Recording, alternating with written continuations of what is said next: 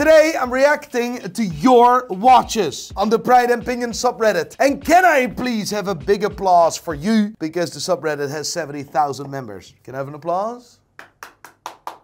Fantastic! What are your thoughts on my watch collection? Let me see. I see a Yachtmaster, I see a Milgauss, I see a Grand Seiko, I see the new Air King, I see an Explorer, I see a Tudor Black Bay. What the hell is that? I see a Oris, I see another Oris, and I see, I think, another Oris and a Tudor Black Bay Golden Steel. That is some bloody watch collection, you know. The Yachtmaster is the luxurious version of the Submariner. At least that's Rolex proposition. I mean, Submariner was for the real man underwater that do all sorts of dangerous stuff. And the Yachtmaster, yeah, it was for the posh on a yacht. The Milgauss was of course for professors because it was there to resist magnetic fields with great watch. Grand Seiko is only for fanboys and for hippies. Nothing wrong with that, by the way. I'm not making fun of you this time. Then we have a Rolex Air King, the new Rolex Air King, which I really, really like. And now the Oris we'll just ignore. Love the Tudors. Some watch collection, mate. Lurk88, thank you so much. Don't know what that means, but whatever. Finally got the watch I have been saving up. Nico is right. It is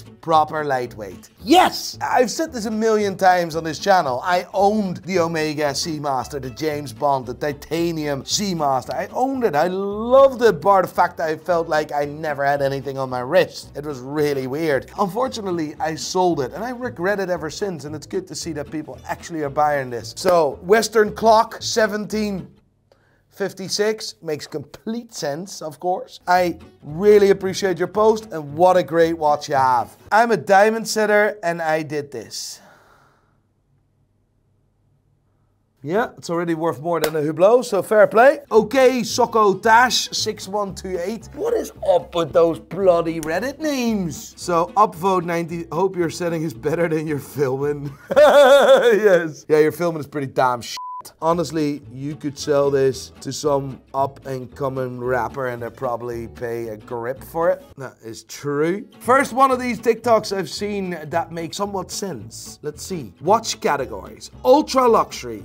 Bouvet, FP Journe, Gribble Forsey, Moser, and Louis Monet. I wouldn't consider Louis Monet. I wouldn't consider them ultra luxury. Luxury, Rolex, Omega, IWC, Grand Seiko, Zenith, Glashut, Breitling, Cartier, Panerai, Bulgari, Chopard, Quorum. I would put Grand Seiko in entry-level luxury.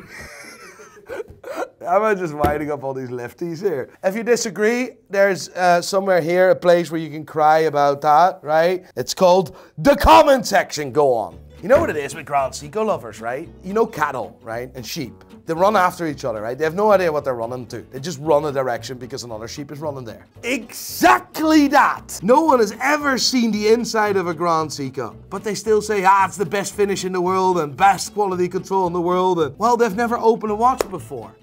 It's the funniest thing in the world. I've had several Grand Seikos that I opened up and disassembled, and let me tell you one thing, it's basic. I'll give you one thing, the dials are really nice, right? And I'm also a Grand Seiko owner, but at least I'm not a fucking sheep. So you Grand Seiko lovers go run after each other. I'm gonna be slated in any Reddit about Grand Seiko. Now I'm dead.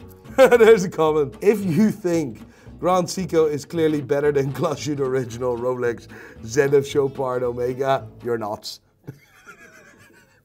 I like this guy.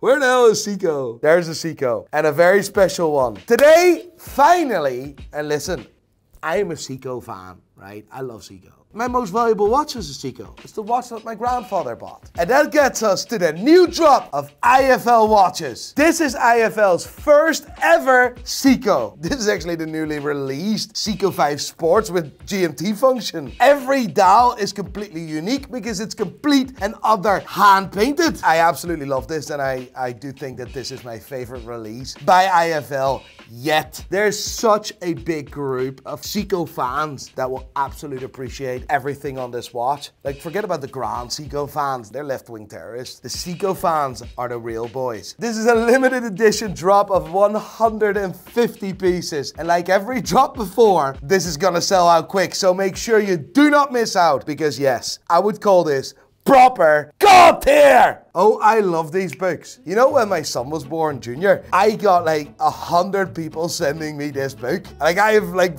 fucking tons of them. It's insane. C is for Cartier, the D is for Daytona, and yes, there's an H there for Hublot. Legitimate lobster. Thank you for sharing this with me. Just a tip for you, the H page you can just rip out, by the way. I've done that with mine. My girlfriend bought me this watch for exams. Marriage material, right? But Jesus Christ, mate, how much fucking hair do you have on your wrists? This is another Seiko 5. I fucking love the Seiko 5s. Is this a good watch? Yes, this is a very good first watch. Well done. Dry Taste 3741. What is up with these names?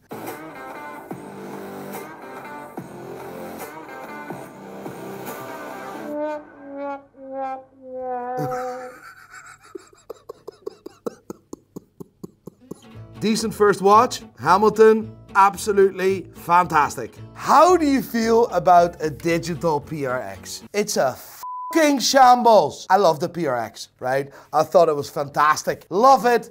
It was cool. And then Tissot fucked me. They just tried to copy Casio and some piece of shit. They tried to copy Casio, right? Put a PRX bracelet on there, sell it for 350 quid. Tissot, what the fuck are you doing? You had such a great thing going with this and now you're becoming greedy. Why do you need to do that? Oh, that is fantastic. I don't know if we could put this in, but relevant ad, I love it. When you really want your brand to be God tier. That is fantastic! Look at this! I'm actually gonna comment on this. You are the daddy.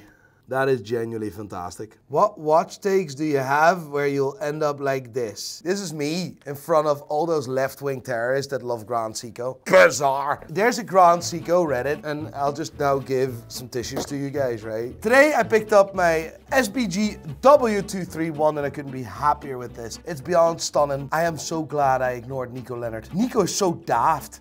He has valid experience in the industry, but at the end of the day, he's a salesman trying to turn a profit. What gets views? Clickbait, hot takes, and propping up hype.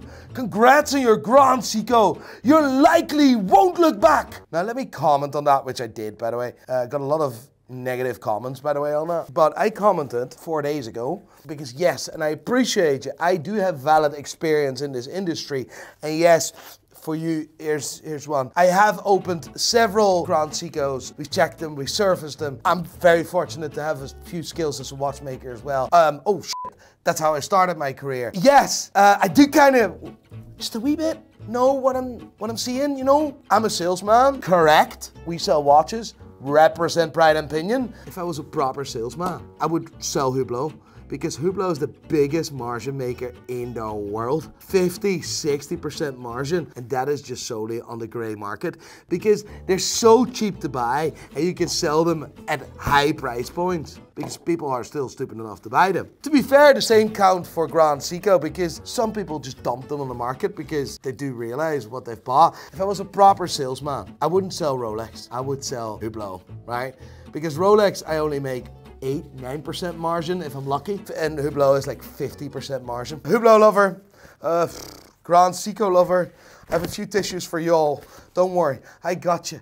If that's not enough, the comment section is there for you. Grand Seiko is dog shit, but they'll realize that in a few years. We'll be all right.